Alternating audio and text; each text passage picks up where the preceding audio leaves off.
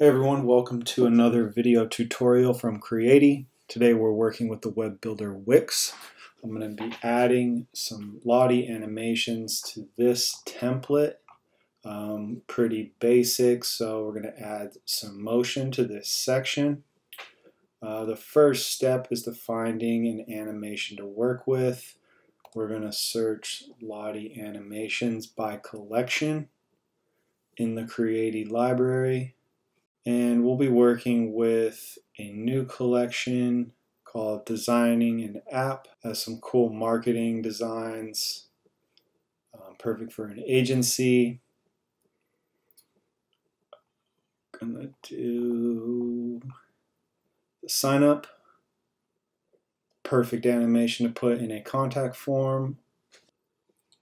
Alright, on the product page we have a couple of customization options. We can keep it as a static design or an animation, and we can change some colors. We're going to actually darken this up and a little dark blue.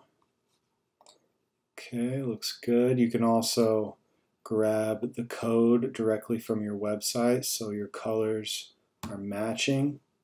This looks pretty good. WIX doesn't allow us to add a JSON file, so we will be embedding using the code snippet provided by Creattie. Once the editor pops up, we can make some adjustments. We can change the size of the animation, delay, speed, and the trigger. We're just going to bring this speed down to 50%. You can see in the code the value changes to 50, and once we're ready we will copy and then head into WIX. Let's edit our site.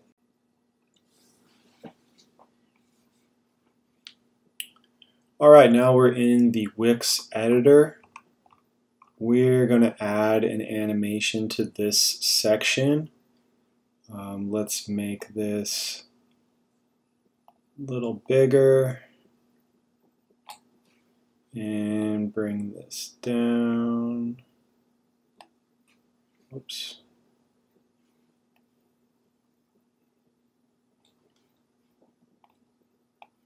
There we go.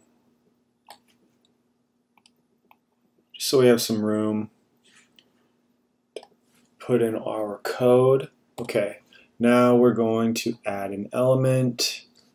Click Embed Code, Embedded HTML, and all we have to do is paste in our code snippet.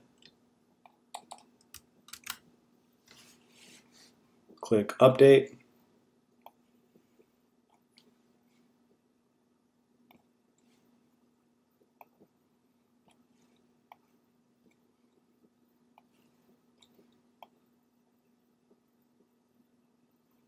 There it is, and it's going to be way too big, but we'll make that change without having to go back into Creattie. Just lost it. There it is. Okay, we want to make sure that our animation is sized right, or else you'll get these scroll icons and they will render on your web page. So you want to make sure you're zoomed out enough to where they disappear. And let's make this a little bit smaller. We can do it directly from the code. Let's change the width to 300. And let's change the animation trigger for the fun of it. Loop on hover, update. That's better. There we go.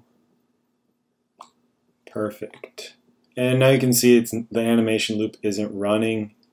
You'll have to hover over it, and I'll show you in the browser. Save.